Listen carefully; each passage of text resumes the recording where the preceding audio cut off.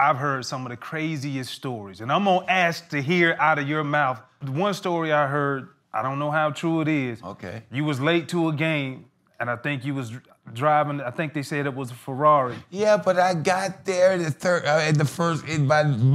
the end of the first quarter. I got there in time. And where did you park the Ferrari? Did you park it or did you just leave it on the highway? You talking about that story. No, but you gotta understand, hey, I had an accident. So I left it on the street and I went on and flagged down the car behind me. A car that was passing and just said, hey, take me to I got a game today. Can you take me over to the Giants Stadium?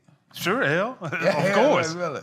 And I left the car on the street. But you gotta understand, back in the 80s, you could do what you want. When somebody say Lawrence Taylor, I want somebody to say, oh, that's a bad motherfucker.